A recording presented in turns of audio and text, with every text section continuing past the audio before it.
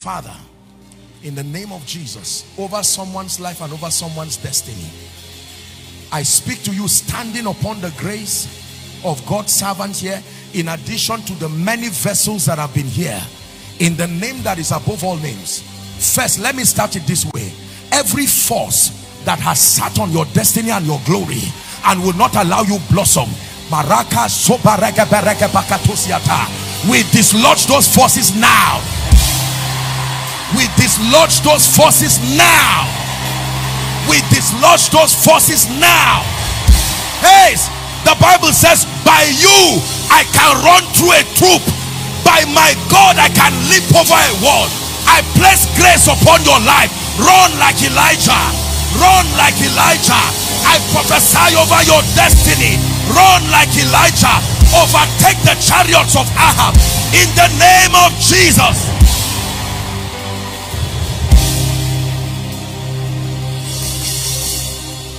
Run like Elijah. 10 years in 1 year. 1 year in 1 month. I prophesy to you. 10 years in 1 year. I shift you by prophecy. Enter a new season. Enter a new season. Enter a new season. Enter a new season. Enter a new season.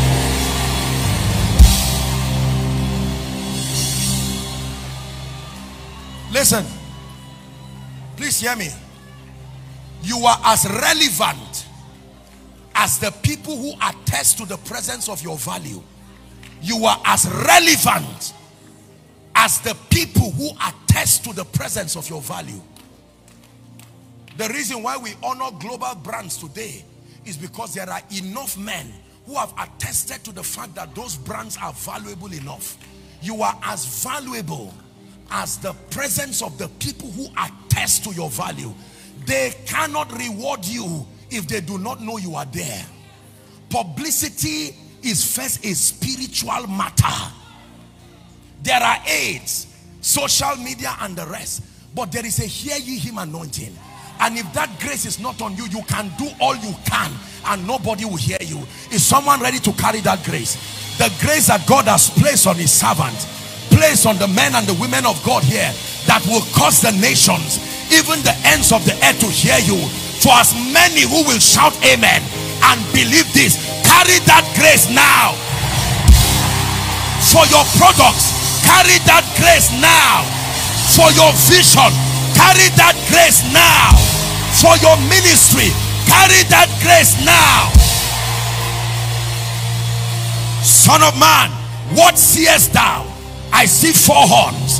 These are the horns that have lifted up themselves against Jerusalem, against Judea, against, in the name of Jesus, every horn that has risen to shut your voice, to shut your relevance, so that you will not be heard. We bury those voices now. We bury those horns now. I say it again, the transforming church, we bury those voices now.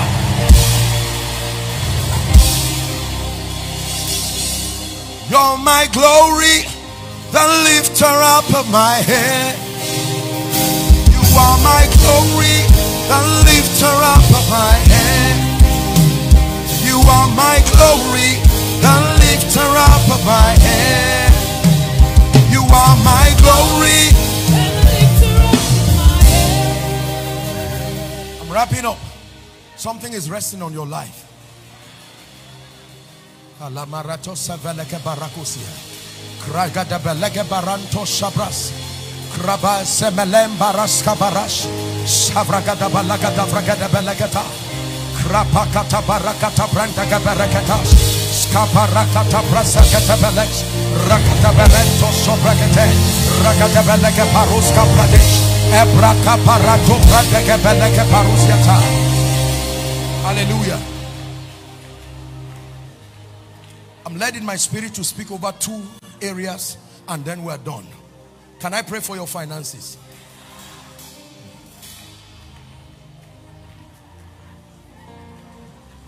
Ladies and gentlemen, please listen to me. This finance thing, this finance thing, if God does not help you, you will sit down one day and cry like a baby, no matter how old you are. Did you hear what I said? You will not cry because you don't have food to eat. You will cry because you are watching prophecy limited by lack of resources. There are many books today that would have blessed the nation, stirring revivals. Money stopped that move. There are many apostolic and prophetic voices, evangelical, pastoral voices that should be heralding his message to the nations, but they are incapacitated by resources. You want to see attack? Let the grace for wealth start coming close to you. You will see more attack in your life. Satan prefers a healthy church to a prosperous church. Please hear me. I'm saying this because for someone, if you don't get angry with lack, you may sit down and have visions all you can, and yet you will go and meet the Lord. You will not do 1/10 of what he has told you to do. I'm wrapping up, Reverend Sam. When God called me, I listened to late Pat Robertson, 700 Club, and he prayed a prayer as a young man. He said when God called him, naive, not knowing many things, he said, Lord, give me 3 things. Number 1, give me wisdom. Number 2, give me favor. Number 3, give me the anointing of the Holy Spirit. I took out time to pray that prayer and to study them. Then when I came to the subject of favor, I saw that naturally speaking, I did not have any advantage that I could lean on. And I listened to Dr. Mike Murdoch. May God bless him. Bless him. Thankfully, we still have him alive. This man spoke about favor. And I began to learn certain things. I took 1 month to pray. And I said, God, don't send me with a message alone. I said, Lord, you have to help me and show me your help, even in this area. You have given me an apostolic call. It is an expensive call, financially expensive. Not just attacks from the spirit. Even if nobody attacks you, you will still not move forward if you don't have resources. Did you hear what I said? Yes. Thankfully, I was so honored to have Reverend Sam with us at Manchester last year. It was a surprise, just like Pastor Jerry was saying. I mean, he's not just done that to Pastor Jerry. I think he's done that to almost everyone within his circle. That sacrifice. He was over at Manchester, and the Lord gives us an instruction to put something at the largest indoor arena, and he said, not collect offering. There's nothing wrong with free, and then to pay, to feed all the workers. Over 2,000, 2,500 people, to feed them, and he said, don't collect offering, don't make 1 mention. I said, God, but giving is one of the ways people rise. He said, no, there is a narrative about church within the European space that I want to use this conference to correct. Obedience is hard when you are poor. You believe whatever you want to believe. I will tell you this as sincere and as modest as I can be.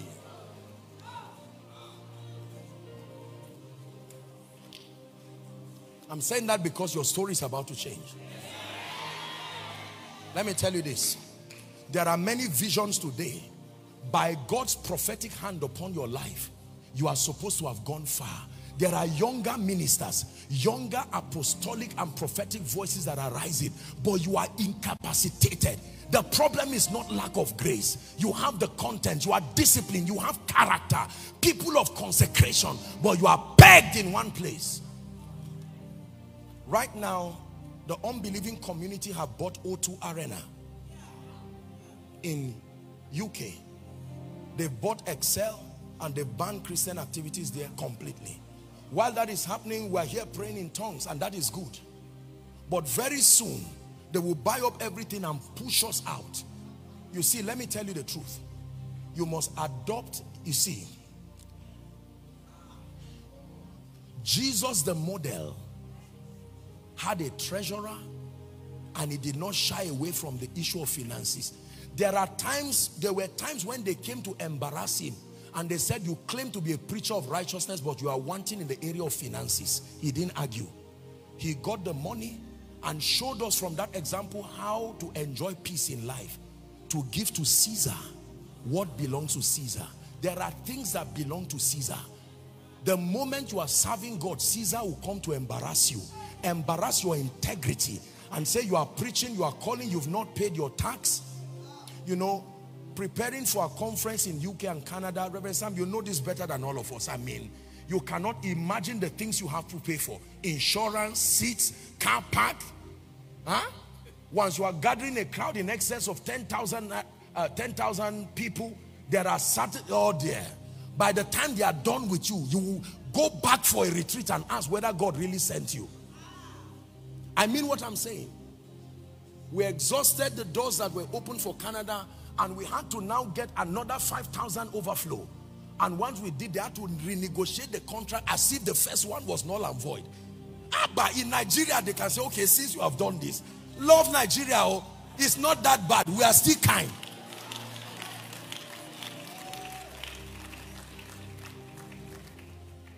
The kind of help that is needed for you to go forward. I'm speaking to a businessman. I'm speaking to someone in ministry. The kind of help that only God can bring through men. Honestly, I prophesy to you here on this altar, beginning from now and the next 90 days, if you have the faith to believe, write it down and believe. Begin to enjoy tremendous supplies. Tremendous supplies. I prophesy to you tremendous supplies. I place prophetic words upon your head. Let helpers arise. Let financiers arise. Let favor conduits arise. In the name of Jesus Christ. I forbid you from begging and borrowing.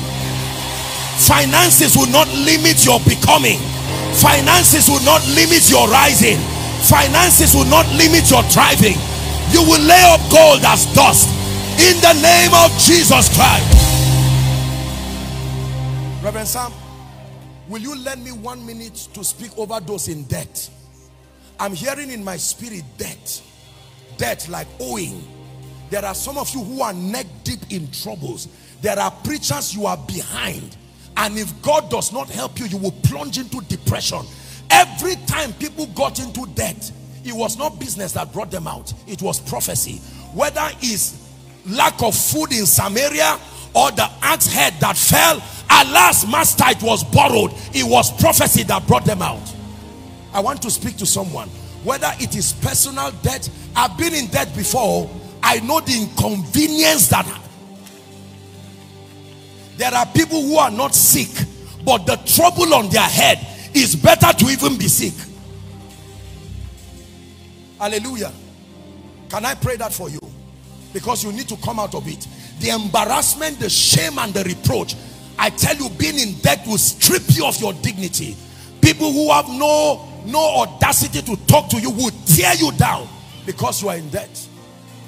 I pray for you in the name that is above all names, standing on the graces that are here represented. I decree and declare within the next 90 days, by the wisdom of God, by the mercy of God, by the gift of man, by the ministry of helpers, by all godly means, come out of debt in the name of Jesus. Come out of begging and borrowing in the name of Jesus.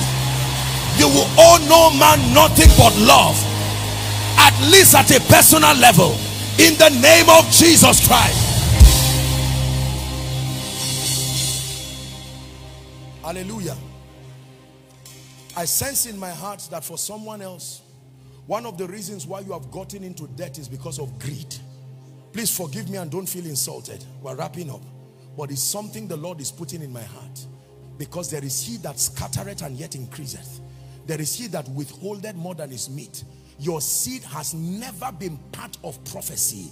Never been part of advancing anything kingdom. Sometimes I feel embarrassed doing this.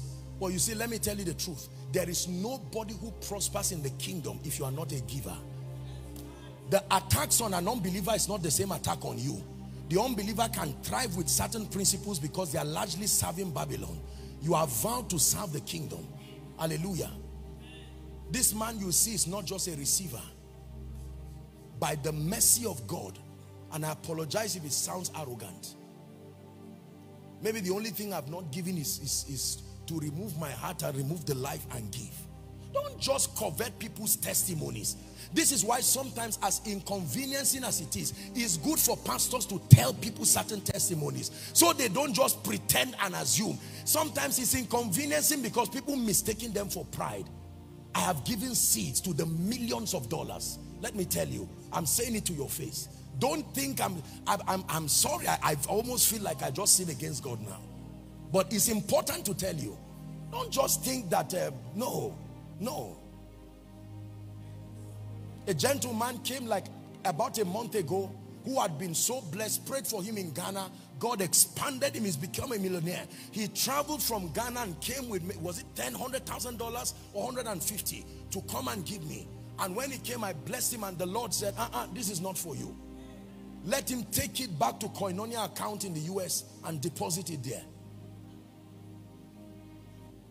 You think I don't know what to do with $150,000? Even if I don't know, I'm surrounded by too many wise people to help me know what to do with it. Your heart for God, oh, I don't want to deceive. Let's not just shout amen and wrap up and go away. If your heart is still closed, I tell you, your financial gate will be closed eternally. Hallelujah. I'm saying this to you so that you know that behind certain extraordinary results, there are things that men do. Whatever you cannot part with deserves to rule over you. One of the ways that God conquers materialism and carnality is to give you prophetic instructions to give. I always ask why God will insist that people will give. I'm not asking you to give, not necessarily. But I'm just telling you that one of the ways God prunes the dominion of material things over you is that occasionally in your life He will give you instructions that you almost want to cast that voice away. He does it not because of the money at all. He does it because He wants what has taken His place in your heart to die. Let me pray my last prayer now. Pastor Jerry shared it very powerfully. We adjust to systems and structures, but we never bend. Some of you are bent too far. You would rather leave God than to be poor. Now you've gone too far. That one is dangerous. You would rather push Jesus out of the scene to get fame. That one is dangerous. Are we together? The moment anything fights the place and the position of God in your life, you are already at a danger zone. I can tell you that. I'm praying for someone here who you have lost your love for Jesus. I know this is advanced conference, but please allow me wrap up with this prayer. You have lost touch with spiritual things. Maybe because you really want to make money, you want fame, you want all of these things. I can tell you the truth. When you take Jesus out of the equation of your life remains barren and empty. And most people just say yes mechanically, but their lives show that Jesus is far, somewhere in their space outside. God is calling us deeper. The strength of the believer is the position you have placed God in. Not just that He's in your heart. Where in your heart is He? You can be in my house and I can leave you somewhere outside. You are in my house, but you are still outside. You can be in my house and I drop you somewhere at the visitors lounge. You are in my house, but there are inner chambers in every house. And people you treasure, you take them there. There are many of you, Jesus is around your life, not in your heart. He's not outside, but He's around. Somewhere joining the queue after money and fame before Him. God is calling you now that in all your pursuits, you need to redirect your passion. Can I speak a word of restoration for someone? You've lost your fire. You've lost your spiritual texture. You've lost your zeal for spiritual things. And God sent you to Advanced Conference tonight. I agree with Reverend Sam on your behalf. In the name that is above all names, I decree the grace that draws men to a depth of intimacy with God beyond money, beyond material things, beyond ministry, beyond fame. May that grace rest upon you. May that grace rest upon you. May that grace rest upon you. Please look at me.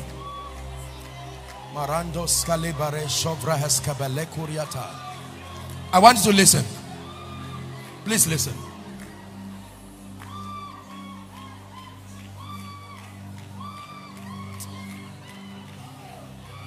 Reverend Sam, when God made man complete.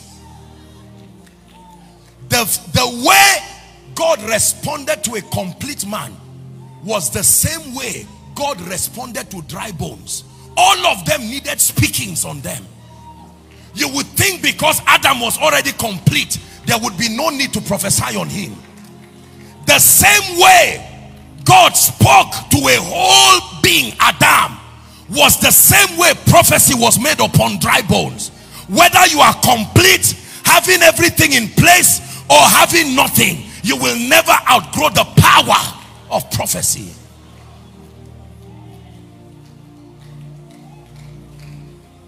What was wrong with Adam?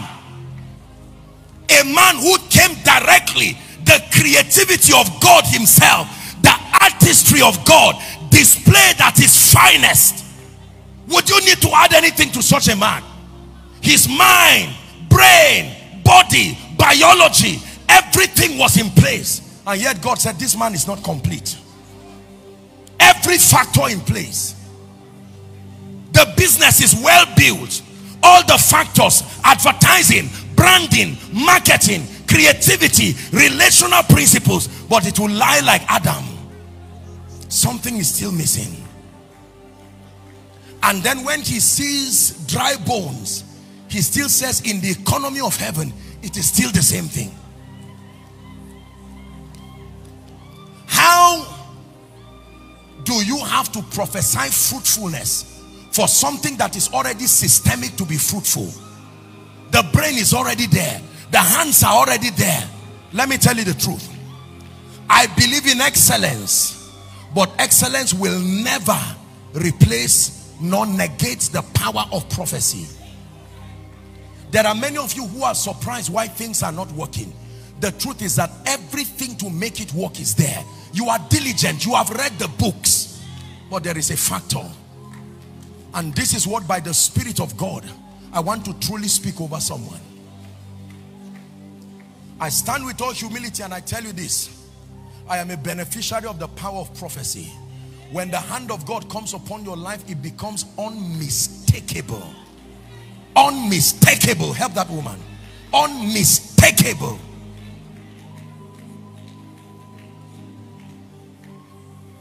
The Lord granted his servant to put this meeting, even though it cuts across an array of fields and professions. Let me speak to you, my dear business people. Do not allow intellect make you downplay the value of spiritual things. Proverbs chapter 3 from verse 5 to 7 says, trust in the Lord with all your heart and to lean not unto your own understanding. Then it says, in all your ways acknowledge him and he shall direct your path. Verse 7 says, be not wise in your own eyes. That is the cancer that kills intelligent people. Wise in their own eyes. You can build a boat, you can build the ark, but only God brings the animals. The formula to attract animals from the bush on their own has not been given to any man. There are certain things in your success factor, your success equation, that only resides with God. You cannot receive it outside of him. It is his presence. Are you ready to receive?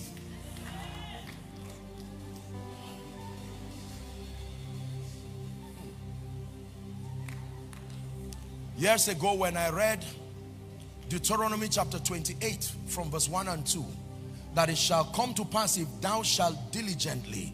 Please help two people for me now that shout under the anointing. I just saw fire just coming on two people. That fire, and the Lord is telling me that that person, you have a prophetic ministry. It's a prophetic ministry.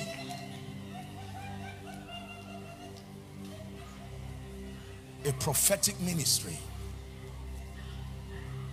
And it says, it shall come to pass if thou shalt diligently hearken to the voice of the Lord thy God, to observe and to do all that I command you this day. Please listen. It says that the Lord shall exalt you. Reverend Sam, when I saw that word, I was in one room. I believed it. Exalt you above all nations of the earth. The color of your skin notwithstanding. Listen, it is unto you according to what you choose to believe. You listen to nonsense, you will become what you are hearing. Did you hear what I said? It is your responsibility to culture your perceptions for the sake of where God is taking you. The Bible says in Genesis 12 verse 3, in thee shall all nations be blessed. I am a blessing. This is what you must believe it. I am a blessing. Yes, that you shall lay up gold as dust.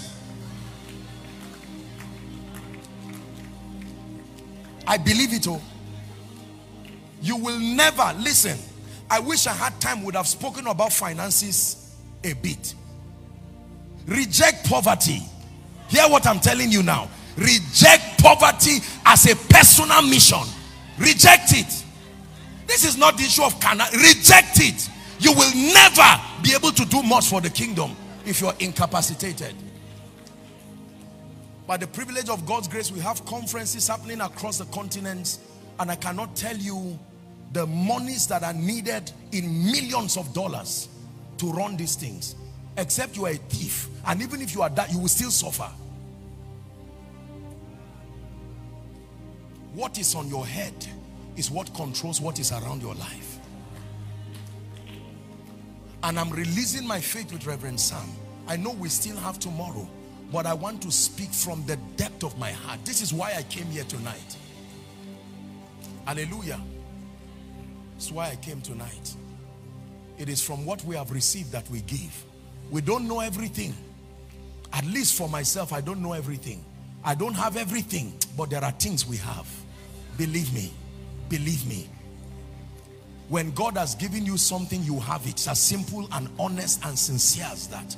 Father, you're on your way to paradise. 3 prayer points. Please, no moving around. We're going to pray. This is part of the meeting. I want you to pair yourselves into 2. And let's just take 5 minutes to really pray. If you are married, please, you can hold your wife or husband, whatever, and pray, because this is a serious prayer we are going to pray now.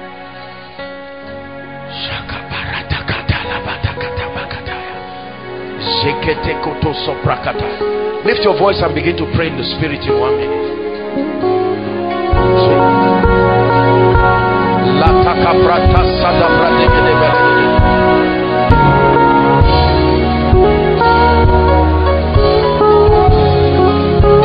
Lo, I come in the volume of the book, as it is written of me, to do thy will.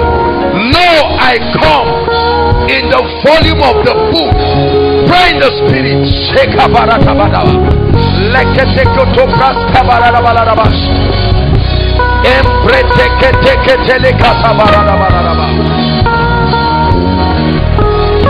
Hallelujah. Hallelujah. Prayer point number 1. Lord, I vow, I make a covenant with my destiny, a covenant of seriousness and purposelessness. From today, I make up my mind to be serious and to be purposeful. Lift your voice and pray. Lift your voice and pray. Young and old, male and female, those following online, I enter a covenant with my destiny. I must fulfill destiny. From tonight, I decree and declare in the name of the Lord Jesus, no more joking, no more playing games with my life.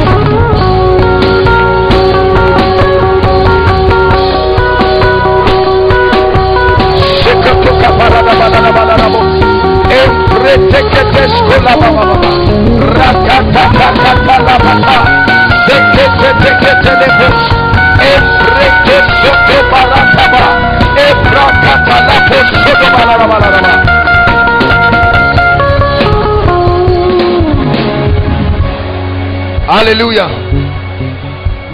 Please make sure you pray. Those outside, make sure you pray. Something is happening. Prayer point number 2. You are going to pray and say, Lord, every knowledge I need, every light I need to prepare me for an extraordinary life, please reveal it to me. Lift your voice and pray. The information I need, access to light. Are you praying? Let Take away ignorance, financial ignorance, ministerial ignorance, leadership ignorance.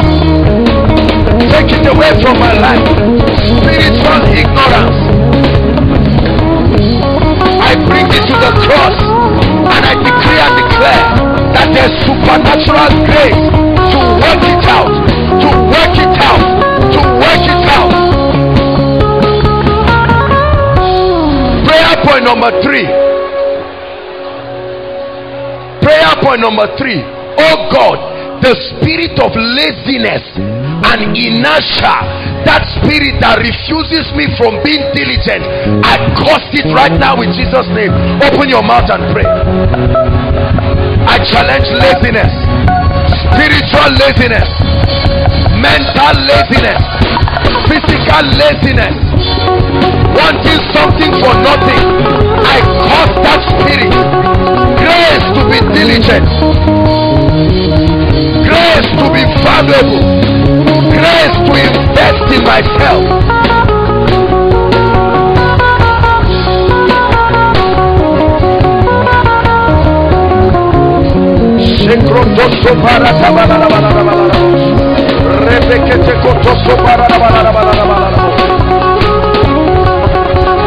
Hallelujah.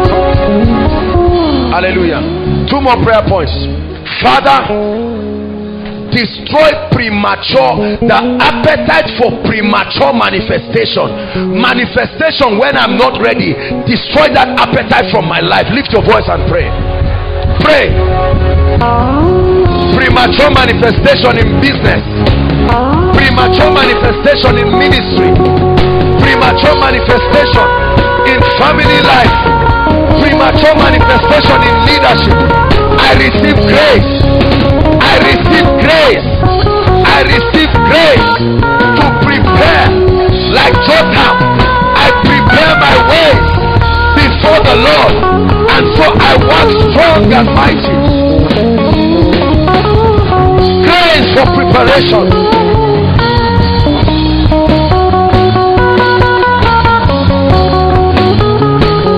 Hallelujah.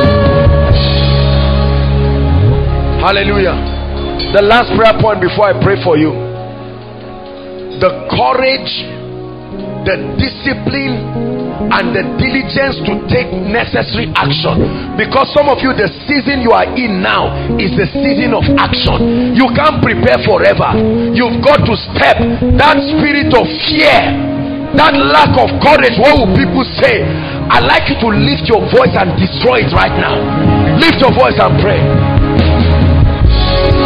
Lord, it's time to take action over my finances.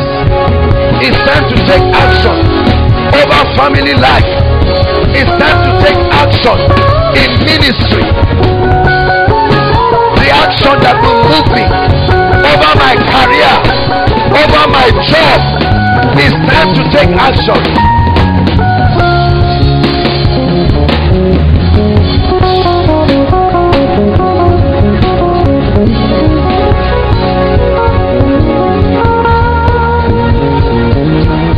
Hallelujah.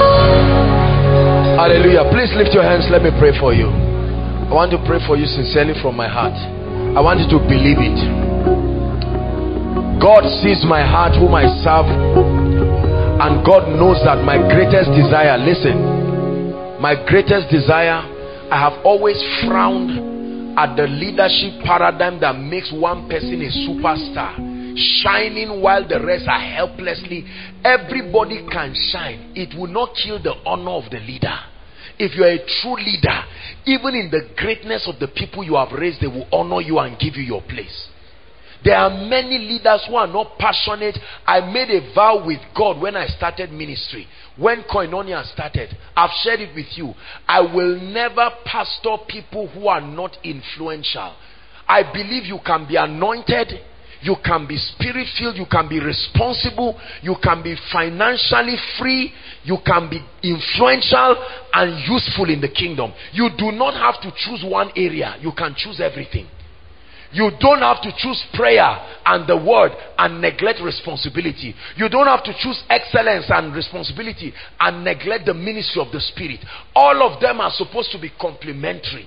So all these teachings that you see, I bring them. Some of the teachings are hard, but they are designed to file our lives into action. The Bible says iron sharpeneth iron. Are we together now? So as you receive this word, don't sit down arguing it. Don't be offended by it if it strikes you. The idea is to receive it into your spirit as the word from God. And know that this is coming from a leader that is passionate about your success. If I see you today excelling and doing great things for the kingdom, is my fulfillment. You give me money today, I'm blessed, but I mean, what do I do with that one? But if I see your life transformed, you're a great man of God doing mighty things for the kingdom, that's my source of joy. My paradigm is not outshining people and having people struggling around and then one superstar called Joshua Selman. My desire is to be the least even among everybody rising. It still will not destroy my worth. Lift your hands. In the name that is above all names, I pray for you.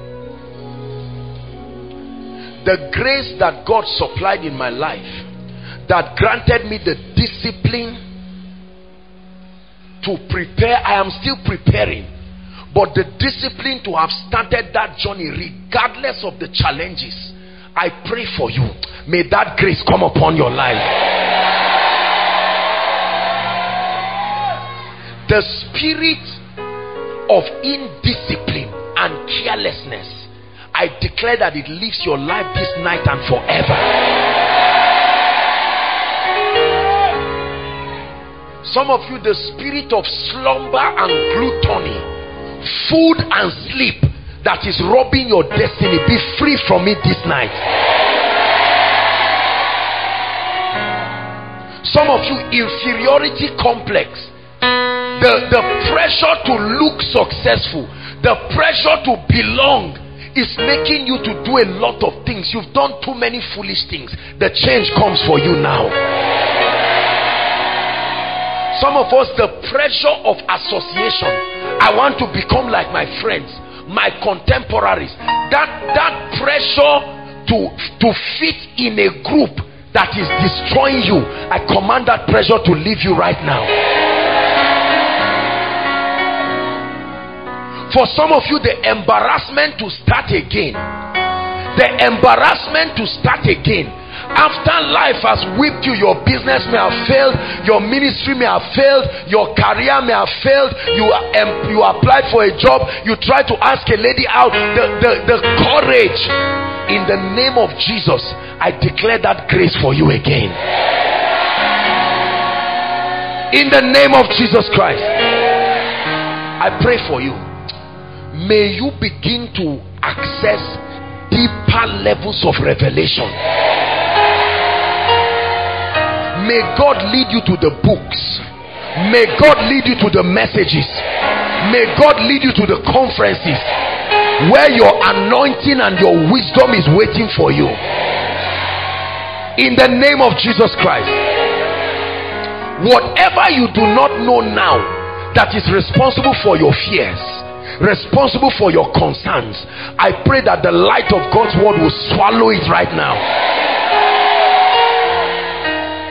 The grace to go back to your drawing board, the unashamedness to carry those books you used to write in that you have thrown away, those dreams you used to write in. Some of you had books. God used to speak to you every night, but just because of little results you threw them. May you go back and get those books again. The culture, listen, the healthy spiritual culture you observe that brought you this far, I release grace for you to continue it. Some of you, the prayer life that brought you this far, you have left it now. The word study life, the humility that brought you this far, you have left it. The sense of honor for authority that brought you this far, you have left it. Please, whatever you have left that you should not leave, I command, get back to it in the name of Jesus. Number one, for most of us, over 95% of us, a mistake has already been made in our foundation. I hope you know. Some of us got born again at 26, 27. You are already behind. At age 14, Mary was giving birth to Jesus. You are 25, you are not born again. You are already behind schedule. Why should you be roaming up and down? In broad daylight, you move around and you see people just taking sugar cane, gisting, and then they come to someone else's house. How are you? I was just strolling. Are you free? And then they are offended when you say you are not free.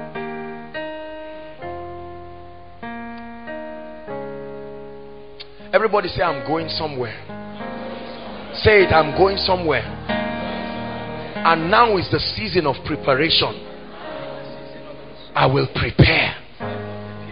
You want to be a millionaire? Let me see the preparation. Let me see the preparation. Show me the character traits you are building that will qualify God to grant you access to such wealth. You want to be an extraordinary leader? Show me those you are receiving mentorship from. You are moving around, not doing anything. Ladies, hear me. Don't be under pressure. The next thing in your life after school is not just marriage. Thank God for marriage, but build yourself. Focus on preparation than manifestation. You are not qualified to receive anything you are not prepared for. Preparation. Preparation. Settle down, prepare. Lord, you said you are going to give me the nations. Work on my character.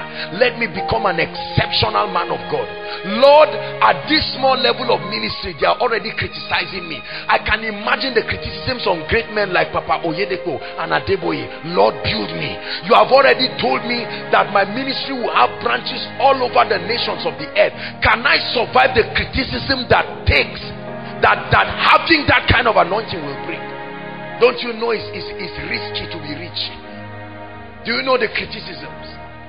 Somebody will look at you and say, young people like this, they touch something. You are right. You are right. Nobody becomes rich just by doing nothing. They've criticized you small. Somebody just looked and said, I don't like Pastor Femi's shirt, and he's angry, he's quarreling. He said, no, what is wrong with my shirt? And then you now want to be a leader over 2 million people. You want to die? Ask Moses. Moses, the meekest man on earth, he was angry and about to kill himself. God said, calm down. That's how ministry is. Have you ever gone to God for prayer and God said, no, that's how it is? So I hope you know that there is no breakthrough for this prayer. It's how it works. Hey, hey, hey, hey, hey.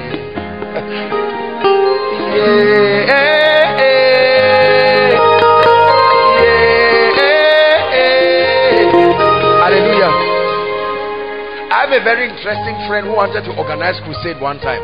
The guy was passionate about souls. He was not passionate about finances. So he wanted to organize crusade. After the prayer, fasting, visions, everything, he didn't even start because there was nothing to start with. He couldn't even start. I told him, I said, well, these are the logistics that are part of ministry. And he was so disappointed and angry because in his mind, I was the sponsor of that crusade. I said, no way. God did not give me any vision. I am not the ram and the scapegoat. You heard from God. Flog out your way of funding that vision. Brothers and sisters, preparation is powerful.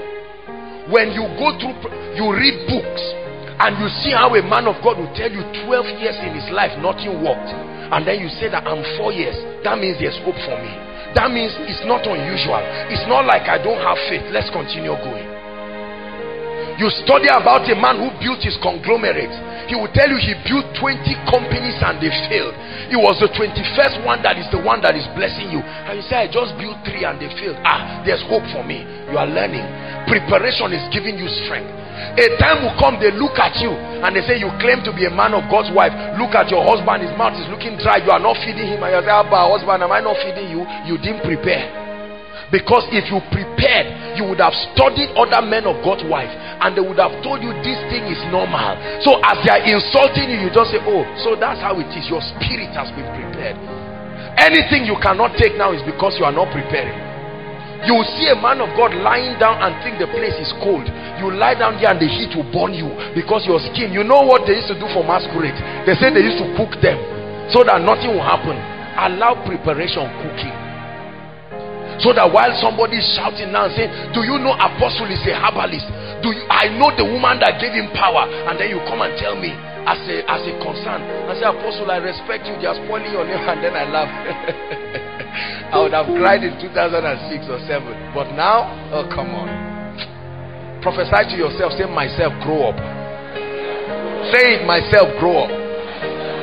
There are many needless struggles we are going through because we are not prepared. You are not the first to be criticized. Are we together? You are not the first to go through challenges. You are not the first to go through disappointment. It's only because you have not studied others who had worse cases, so you don't have a basis for comfort. God is speaking to someone tonight. Preparation.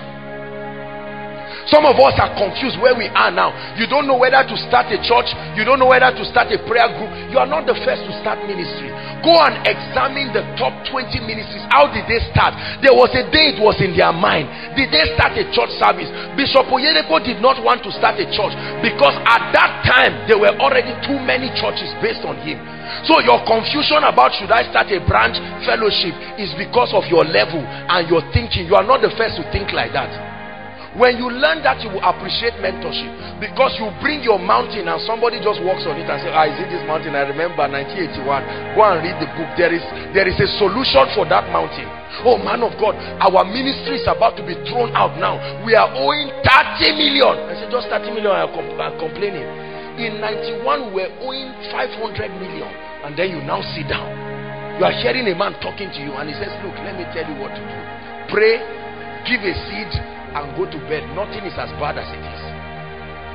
And then you conquer that.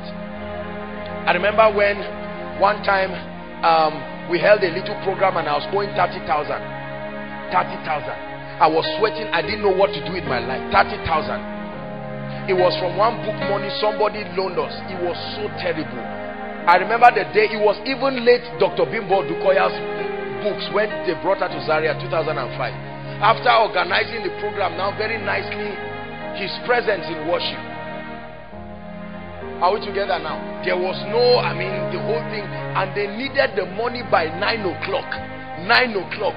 By 7 o'clock, I'm not sure I had up to 500. I was sweating around. I didn't know what to do. So now you are owing 8,000 and you are moving around. My blood, I think I'm having high blood pressure. Calm down. Calm down. There is something preparation will teach you, that you stand up and walk. God is speaking to someone. It is comforting to see those who have gone through what you are going through times 10. Find out what they did to come out. Preparation. And Dothan became mighty, unmovable. Let me tell you, I have studied the life of men in ways you cannot imagine. Studying their life built great comfort in me. Many of them were 10 times as ignorant as I am now, yet they were able to go through some things, and I said, no, at this level I even know more. There's no reason why I should fidget. It will work. It will work. You are not the first to get married. You are planning for marriage and you just say, my budget is 1.5. Dr. Jenny, 1.5. You are seeing a man with 2 children, you will not ask questions. Sir, 2 children means you married. What happened? What did you do? You know, see, it's pride to think your problem is new to everybody. It's pride. What is a mountain to you is a valley to someone. You are not the first to have carryover. Hey, will I stay or will they drive me? Please go to bed. There are people who have taught this land you are seeing, left, right, and center, to a point that they just look at the board and say, glory be to God.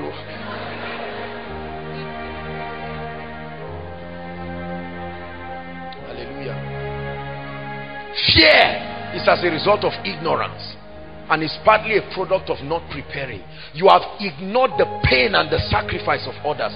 Somebody's pain you have ignored is why you are afraid today, because if you buy their materials and study their lives, you will learn their pain. Koinonia was not built in a day. Many of you have never cared to ask the story behind it because you don't care. All you know is that you are enjoying, there will be workers' dinner. and it's free, paid for, just dress well and come. And you say, I like Koinonia, I like a ministry that takes care of us like this. There was a story. There was a story behind it. Preparation. You learn the principles of the kingdom. Preparation. That's the time of trial and error. Please hear me. That's the time when you are learning to handle the keys of the kingdom. Like a baby trying to hold a key and open a door. You will use wrong keys. You will use wrong keys. It's in the place of preparation you will know how the anointing works. So God will keep building you. You will read the books. You will listen to the messages. Then one day you and God will go on small IT. Somebody will now say, please, Pastor Femi, can you just pray for our little group? And you say, me? I mean, you're even calling me pastor. And then on that day, you will pray. Some things will happen, others will not happen. You will first go with confidence. You have fasted dry. It's even dry, you went for the meeting. And then you go there. Before you start preaching, somebody is already shouting. And you're like, that means this is easy. Then every other person you lay hands on now doesn't fall. And I say, what's the confusion? I didn't lay hands on anybody. Somebody was shouting. The ones I now in direct contact with the anointing. So, preparation. You now go back. In one message you are hearing, you will hear a mystery that explains that operation. Say, this is what I did wrong. You have learned. You are learning. You are learning. Are we together? You are learning about finances. God told you you'll be a multi-millionaire CEO. All that you've held home and abroad in your entire life is 100,000, and you are working. One day God will give you IT.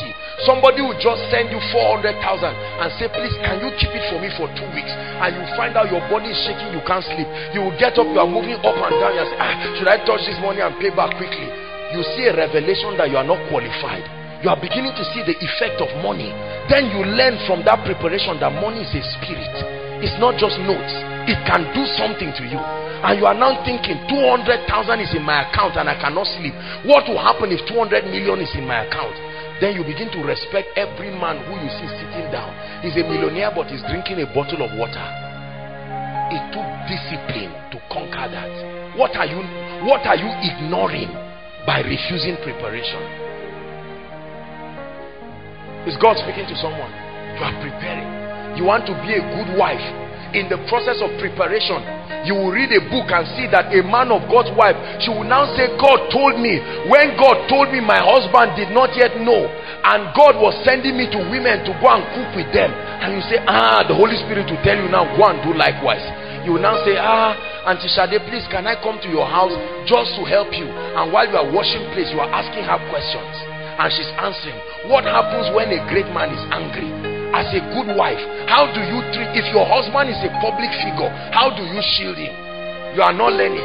You are only saying, this brother, God has been speaking. You are not seeing me. You will never see you, because God is not a wicked God to carry his servant laboring and just give you. No, you prepare. You prepare. Say amen. Stop claiming things carelessly. Sit down and prepare, and before you know it, you will see them in your hands.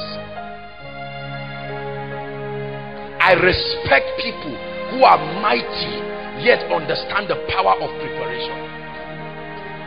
There are people you see in this Koinonia, mighty men and women in the spirit, very mighty. You just see them quiet. Some of them have had one-on-one encounter with them. Their prayer life fire, their word life fire. The maturity and wisdom upon their life is uncommon. Nobody even knows them. They are quiet. God is preparing them. One day you will just see God will carry one brother and give them and say, where is this one coming from? Are you joking? Nobody comes from nowhere. People are preparing quietly. You are the only one standing where prepared people are standing, but you are not prepared. I receive grace to prepare. Lift your voice and pray. I receive grace. Lord, I see how I've been shortchanging myself. I've been acting like I've arrived. I've been trying to look rich. I've been trying to look anointed. By this teaching tonight, oh God, I receive grace. Grace. Koinonia, pray. I stop complaining about what is not working. I value the pain of those who have gone ahead of me. and I make up my mind to draw from them. Shakata baratakaya. Leke bronze bariata lakoto supahaya. Hallelujah. Praise the Lord. A pastor sent me a text, and the pastor was really complaining. He said, man of God, God is increasing us in ministry, but right now I just discovered every other thing in my life has died. My prayer life has died. My word life has died. I still see miracles. I still see great things, but I'm so disorganized. I used to be an organized person, and I told him, I said, you are still using the mindset you were using when you were starting ministry. Are we together? Do you know what it means for a very busy person to still maintain his prayer life? There is a technique. It's not just as the Spirit leads. There is a system. How do you maintain a prayer life? Reading chapters of the Bible when from morning till night you are working. How do you balance that? As an influential person, you are married with 2-3 children. How do you maintain your spiritual life? How do you maintain a good fatherhood? And you're a good husband. You are not the first to go through it. Find out. There are people who are flawlessly effective. Find out. There are men of God who preach 5-6 messages every week, and everything is new. You are already tired. Your little fellowship in one state somewhere, maybe just 2 or 3 branches, and it's already killing you. Yet people like Dr. Paul Enenche running 6 services every Sunday, 2 services every week, intermittently they can travel to Europe and come back in the morning. Find out there is a system. There is a system, otherwise it will kill you. John G. Lake did not understand that. He did well in ministry and died in his family life. What is the secret of men of God who are effective in family? Their schedules are packed full, everything. I remember when we started, I didn't know that there was a protocol department that handled ministrations and made things easy. I used to handle them by myself.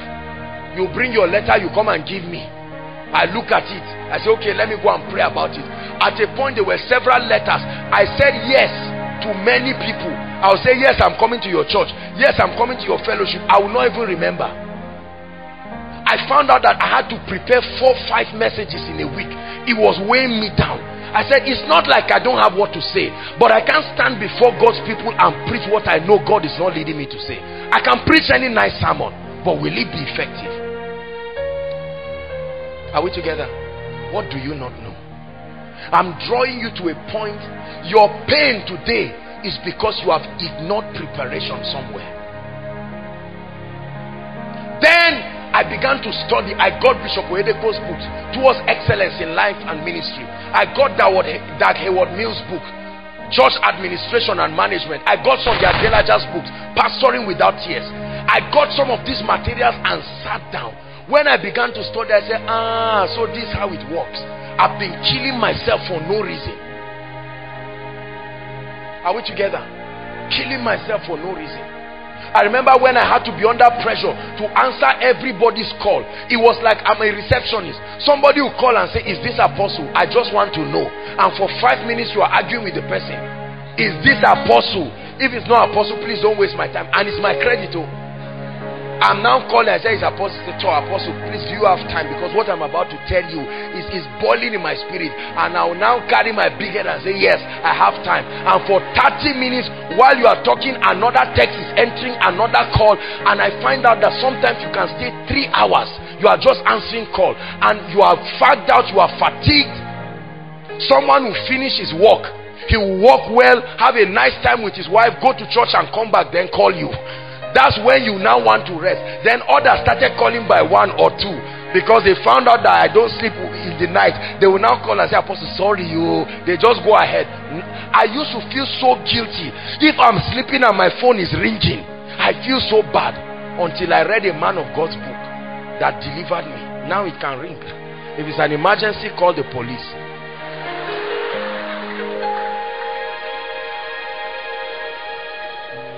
Yeah. People would threaten me and say, man of God, pride. You've not gotten anywhere. You used to respond to us before. You even used to send us recharge card. But now you are getting arrogant. I will feel so bad. I'll say, but God, please search my heart. until I found out that that's how people are. It's not like they are just becoming it for me. They are like that everywhere. I just said, please go to bed. Somebody's already gaining wisdom. They're gaining wisdom. So when you walk out of here and you see what she's wearing, you say, why does everybody hate me? No, you are not the only one. It's like that. You are just discovering it. You are just discovering it. I don't know why everybody talks about me. Everybody, is there something wrong? If you are looking at your legs, you will cut 2 of your legs, because there are too many people who can talk. God is giving us wisdom. Preparation. Preparation. Preparation. There are some of us married people come to your house, you are under pressure to cook for them and give them everything. Let them not say we are not good. Let them say, let them say. Because you will find lousy people, they'll come to your house. Is there pepper soup in this house? You will think they are joking. They really mean it. You would rush, go to the market, buy cow. You think it's just a joke. You are not learning to grow up. You need to listen to people who have learned to manage people like that. 2 o'clock they'll come again. They'll say, sorry, we are here again. Is there still something for us? Then you will read a book that one determined young man one day walked up to them and said, please, visitor, we have a program in this house. There are times we have Bible study. There are times I'm just spending time with my wife. There are times we are spending time with the children. It is important to let us know you are coming. Man say, what is there? What do you think you are? Leave him. Let him go. Carry his trouble and go. At least you are free now. There is something you need to know to set you free. Most of this depression we are having is because there's something you don't know. So you sit down there and think people are talking about you. What will they be saying about me? What won't they say? Do well, they will talk. Don't do well, they will talk. So be used to it and enjoy your life. You see what preparation does for you. So you create a system of joy that is independent of the things around you, and you become a motivated leader. And everybody looks at you and says, wow, this guy is a leader worthy of emulation. Then your ministry increases because you have learned how to motivate people into excellence. Say amen. You have to learn the principles of the kingdom. Very quickly, there are 4 areas still under the second point. There are 4 areas that you must work on. 4 areas that you must work on. Number 1, you must contend for a comprehension of the mysteries of the kingdom generally. As regards understanding the word of God and applying it. Understanding the word of God and applying it, you must contend for that mystery. You must know how to apply scripture to your life. If you want to be great, use your times of preparation to learn how to make the word of God work. Number 2, you must contend for the secret to the anointing. In your place of preparation, you must find out. You cannot, it has nothing to do with ministry. You want to be great in life without knowing how the anointing comes, you are joking. So in your place of preparation, you have to find out. This anointing that has been responsible for the greatness of many, how does it come? Number 3, you must find out principles of leadership and administration. I know you are a man of God, but you are going to have leaders. I know you are a businessman, but it will not always be popcorn forever.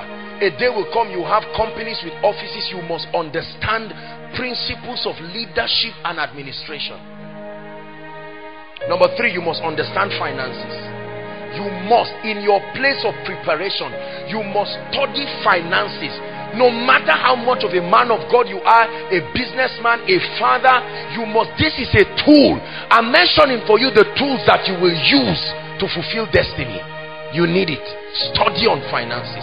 Don't just be a money monger. Don't just be a hustler. Don't just be obsessed about money and business. Understand the system. Understand how this thing works. Understand the challenges, the vicissitudes that surround it. Are we together? Number 4, the last thing you must understand is people and relationships. People and relationships. Brothers and sisters, if you don't understand people and relationships, you will die like a chicken. They asked Bishop Oyedepo years ago, they said, what's the greatest source of challenge and pain in your life? He said, people. They said, what's the greatest motivation in your life? He said, people. Do you know the reason for many discouragements is people? What they have said. The reason for your encouragement, the same, people. You must understand people. Get my message, understanding people, mastering relationships. And then the prophetic implication of association. You have to learn that. I got a book years ago that changed my life, How to Win Friends and Influence People, by Dale Carnegie. Right? It blessed me. It opened my eyes to the psychology of human relationships. It helped me understand people thoroughly, to know how to relate with different kinds of people. You need this in your life. Otherwise, you will get a job, and after 2 weeks, you are angry with everybody, because you will meet sarcastic people. Even as a man of God, you are going to meet people in your church, people who are very disloyal to you. You need to learn what to do with them. You are going to meet people who are very anointed but rebellious. You are going to meet people who are very submissive but careless and laissez-faire. All these people, you have to work with them. You get a job, you are going to work with lazy people. You are going to work with very cunning people. People who are cunning, they will bribe and kill you if need be for promotion. You've got to understand the ethics of working with people, maintaining relationships.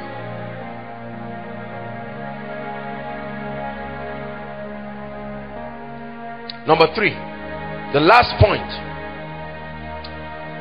action.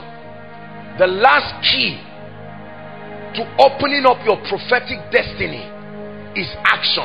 The power of action.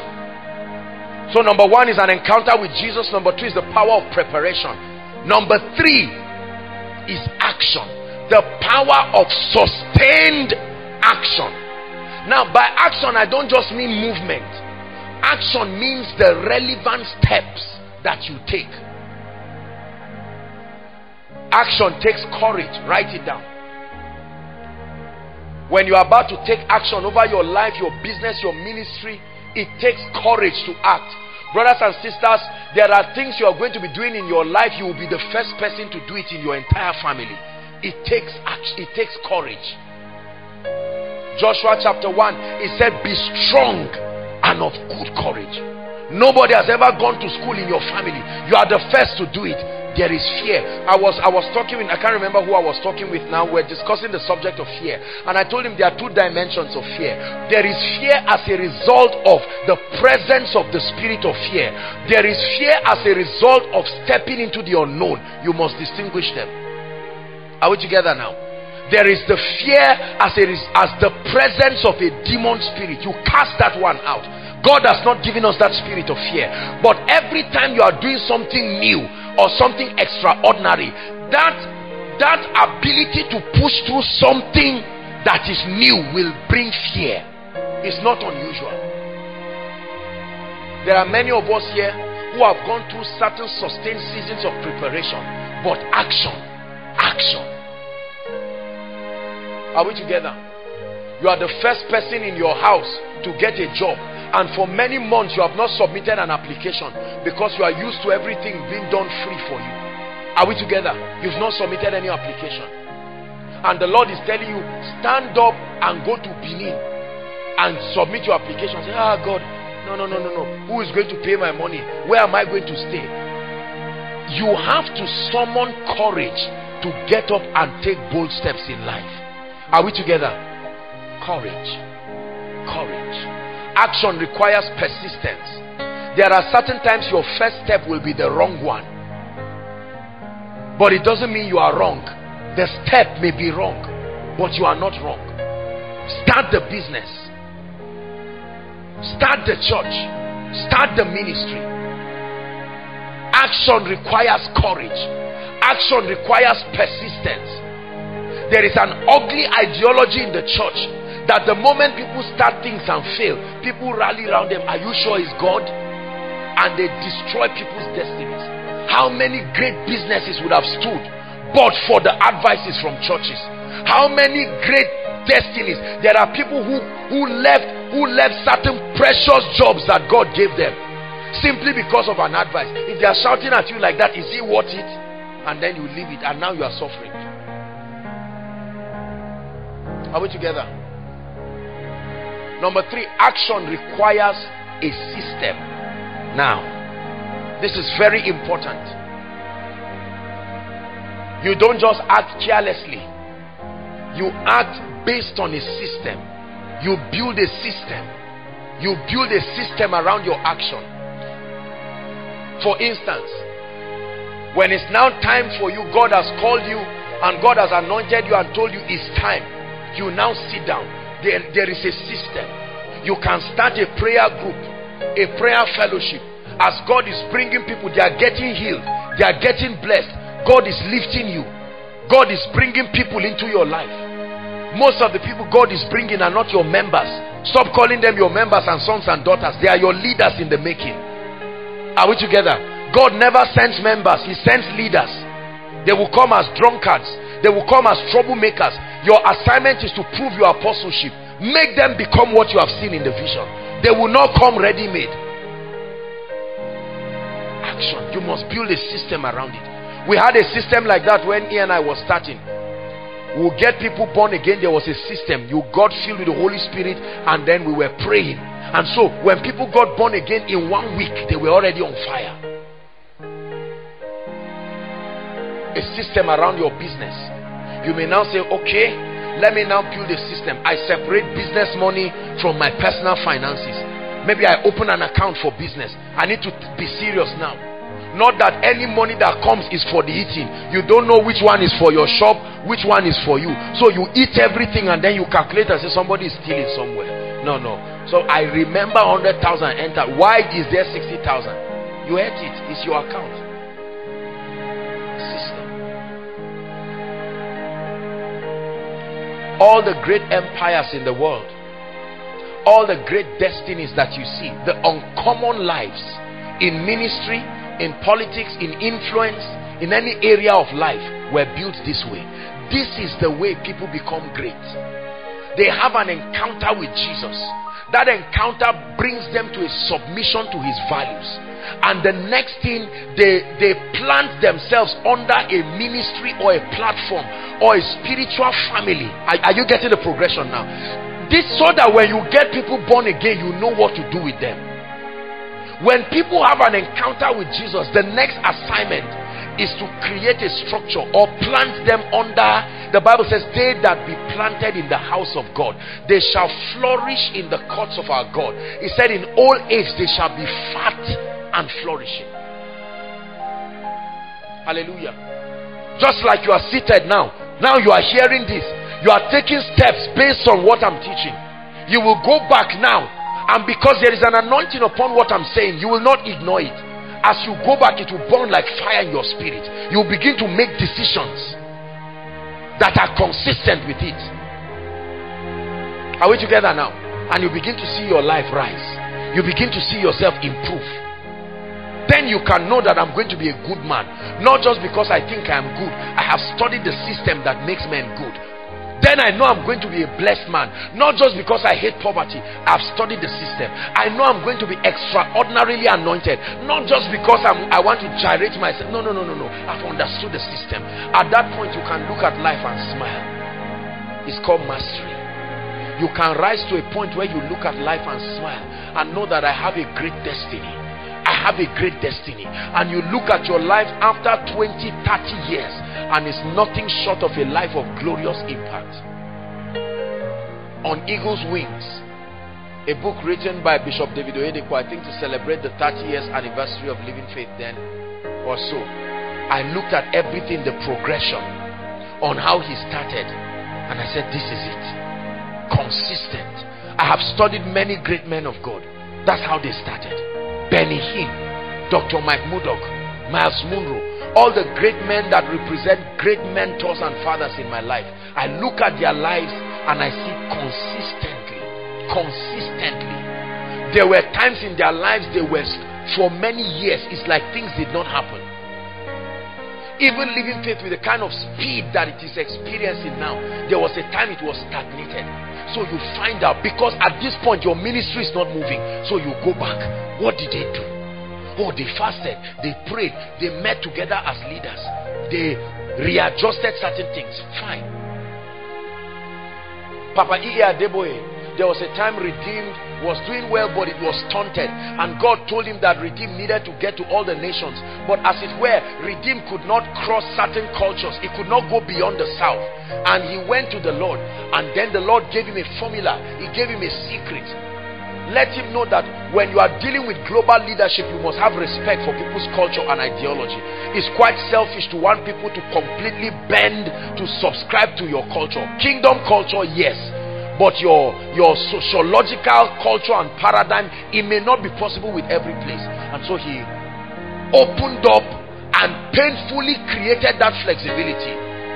So you can see one Redeemed branch that looks like a contemporary church and all of that, and then you see another Redeemed branch, youthful, another Redeemed branch still, holding on to certain values. He just focused on the core values that represented the foundation of the ministry to preserve it, but then gave the flexibility. And now Redeemed is everywhere. Festival of Life in UK is as if, you see them everywhere there.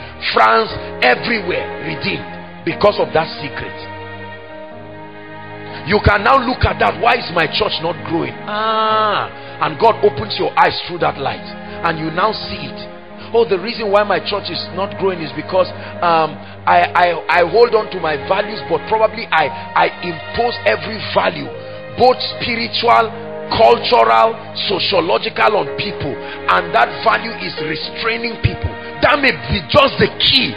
You need to adjust, and then all of a sudden you find out that your ministry becomes a habitable place for people. Action. Action. God is challenging some of us to take action. You need to take action over your finances. You need to take action. There are different action steps you can take. You can begin to read books every day.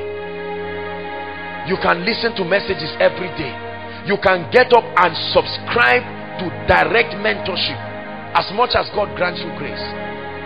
You may need to settle down and tell yourself, I'm starting that business next month.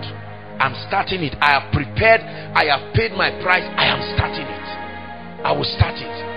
Or you can say, this month of November is dedicated to scattering my CVs around. I will anoint it. I will pray. I brought it for miracle service. They have prayed for it. Now God is waiting on me. I will scatter it all around.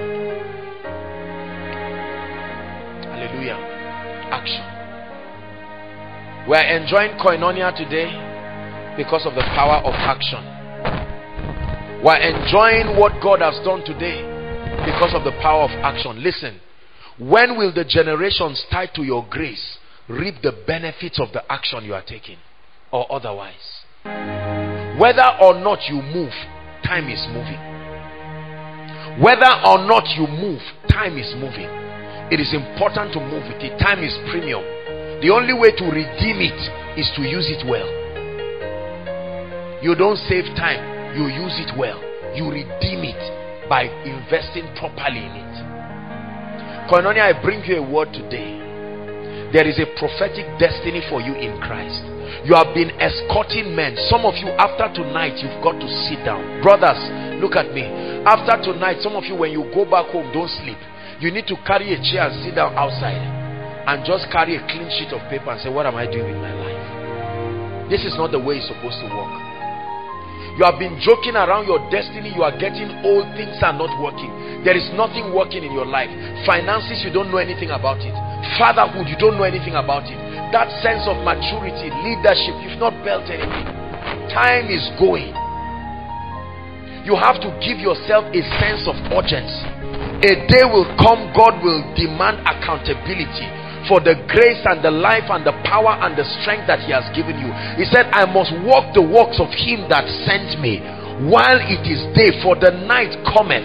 It's time for you to begin to study the Bible. It's time for you to begin to study the Bible. You want to become a great man of God. You don't know the Bible. You're going to crash land. You will be tired. Your members will be weary. They will leave your church and go somewhere else. Simply because you do not have the word. You are not instant in season. He tapped Elijah and said, eat, for the journey is far. I want to round up. Are you preparing? Are you preparing for your life? Sister, are you looking for a man, or are you preparing for marriage? Brother, do you want to marry by fire, by force, or are you preparing? Marriage means a wife. Marriage means children. Marriage means the troubles that can come from in-laws. Have you positioned your spirit to manage it? Marriage means leadership. I want to start a business. CEO. CEO of what? Have you studied it? I want to become a great man of God. I want to be president and founder, or GO. All that one is stories. Uneasy lies the head that wears the crown. Are we together? Listen, I made a decision years ago. Today now makes it, not today, but 2016 makes it 14 years. 14 years when I made a quality, intentional decision. Now, I'd been working with God. I'd been doing certain things, but when I made up my mind to do what I'm teaching you now, 14 years ago. So when you see this today, it's a product of 14 years of consistency with the Holy Ghost. There were many other things that had happened before that time, but I made up my mind. I said, from today, I will not be irresponsible. From today. I started studying and making a decision over my finances and my journey 12 years ago.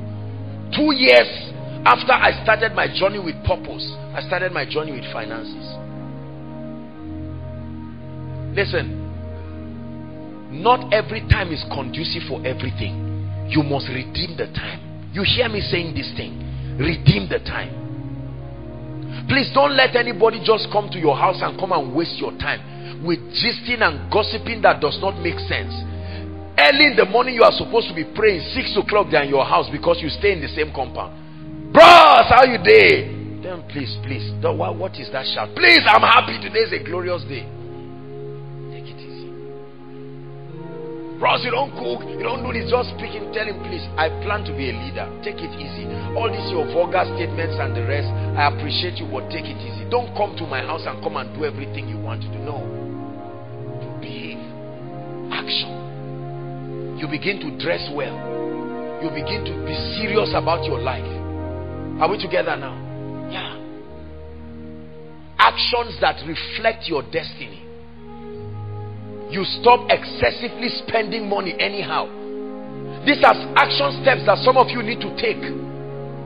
Make up your mind that from today, no fake life. I'm not ashamed. If all I can take is Gary now, I'm not going to say others are taking rice.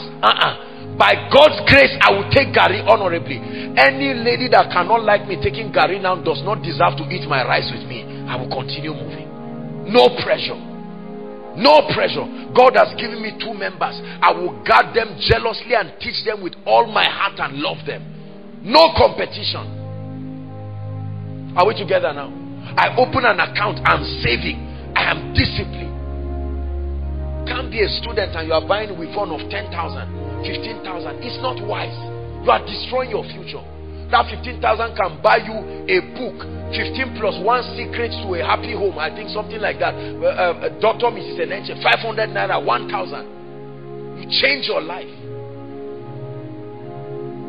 Are we together? God blesses you with 10,000 naira. You go and buy materials and dress well. Dress well. You don't look irresponsible. Please, I'm challenging us. We are going to pray, but I need to be sincere with you. You look well. You dress smart. You start learning certain ethics. When you are going before the presence of a great man, you don't look foolish. You destroy yourself. Now you begin to learn that not every opportunity opens every time. There are some of you here, brothers, you don't have one good suit. One good suit. You can budget for it. One good suit, so that the day God opens a door, you have something nice. You keep wearing all these rags that people wear around looking like fools, and then you smile around it. No, you will never be great that way. Are we together? You come to a point in your life where you begin to act responsibly. When you see ladies, you respect them. You don't talk like a fool, speak everything, and no. You act like you are preparing to get married. There are some of you, I see you are still acting like children, although you are matured. You begin to act responsibly. You see someone's child falling down, you create a sense of responsibility. Oh, let me help this person. You are taking action that is opening doors for you. You see a man that is anointed, you don't just stand, let's see what he say. Pastor Alpha, what does he even have to say? No. The law of honor. See, there is a way you look at someone, you know he has grown up. You know he has grown up. Are we together? Let's take steps for our destiny. You may not like what I'm teaching you tonight, but just like others who are saying thank you now, you will say thank you tomorrow. I guarantee you. You may not like me for what I'm teaching you now, because for some of you, I'm challenging you. Listen, there are some of you, especially ladies, because you are very beautiful. Your beauty makes it such that anybody who comes around you likes you. So there's nobody to really tell you the truth. My name is Joshua Selman. I'm telling you, you have to settle down and be serious with your life. You cannot float around a destiny full of flattery. Somebody has got to tell you this is wrong, this is right. The person who challenges you is the person who loves you. God is using me to do for us now what some of us did not get at home. And I will do it well. You may not, if you like, don't hate me, no problem. But you will thank me tomorrow. I love you too much to leave you the way you are. Stop all this childish play. Stop all these irresponsible things people do around. Gossiping around, misbehaving. Some of you have already collected phone on credit. Go and return it. You don't need that kind of lifestyle. Oh please, hey Jimmy, can I use your trouser for 2 weeks? No, you are acting like a child. Can I use your shirt? I like your phone. Can you borrow me? I'm traveling somewhere. All these things are attitudes of children. When I was a child, I thought like a child. I acted like a child. I spoke like a child. Now that I'm a man, what do? I lay aside these childish things. Have you laid aside these childish things? Or are you just growing old? Maturity. Let me come into your room or your house or whatever and see it nice. I look at you and I see how careful you are.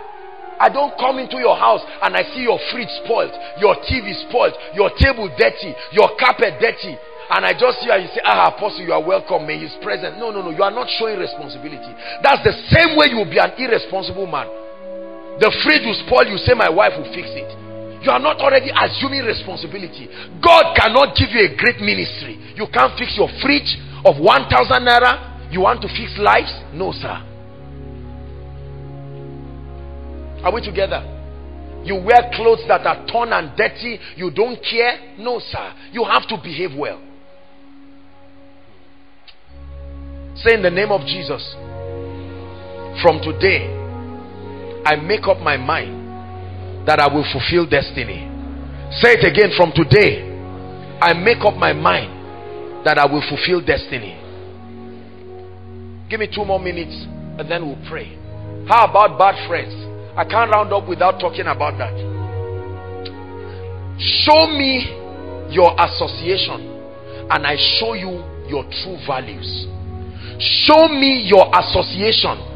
Whether you went to the same primary school, secondary school, he was your chief, your best man, whatever. Sam is laughing because I wanted to say chief bridesmaid. Praise God. All this solidarity to wrong friends, you've got to make up your mind. You see, I've been saying this thing. Do you know some of us, if only you can leave your bad friends, your journey to a good life starts. Especially for us ladies. Especially for us ladies. You love God, but the moment you meet them, they come with their wrong ideologies. And then they force you to have to believe it. You just came back from church and now you are making up your mind, I will be responsible. And someone goes, hey, Tuesday, ladies can sit down. You know that's what you just repented of. But because of the presence of that friend, he said, just tell me. And you now keep listening. Before you know it, you go back to your vomit again. May God deliver you this night. The courage to let people know you are serious about your destiny. See, I don't know what is it. This our ego thing. is what we have refused to take out of the way. If I tell this person, sorry, you are interrupting my destiny, they will feel bad. They will criticize me. So what? So what? Make up your mind. Are we together? Make up your mind. This night, in the name of the Lord Jesus Christ, make up your mind and say things will change. I pray that you will really change. In the name of Jesus Christ. I pray that you will really change. In the name of Jesus Christ. There are many other things we need to change about. Some of you have up to 20 relationships. Consciously, you don't care. To you, it's a symbol that you are a fine girl. Say, do you know all these guys are dying? I guarantee you, none of them will marry you. For you to be that careless with your life, they will ask you out. But when they are ready to marry, they will come to church. The brother will repent and dress well and come and look for a quiet lady who loves God. Every man, stupid or sensible, wants peace in his house. Are we together? Yeah. So some of us pride ourselves. There are good brothers coming. They love God, they fear God, they are coming, but you are there busy doing your emotional razzmatazz with all kinds of people. You are growing old. God will open doors for the brothers. The brothers you see today that cannot buy a good shoe, they will buy what will open your mouth tomorrow. And by that time, they will not be ready to marry you. They will marry people younger than you. Don't be angry. I'm sorry I'm saying this, but I'm challenging you.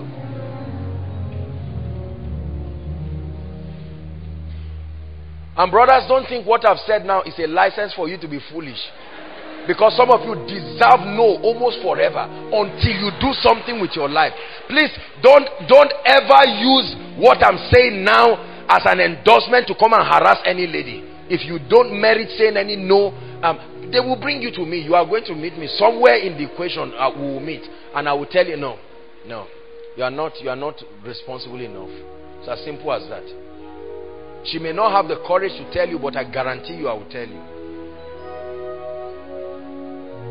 You know why I'm doing this to you tonight? I came with this spirit of fatherhood tonight because I want to challenge you.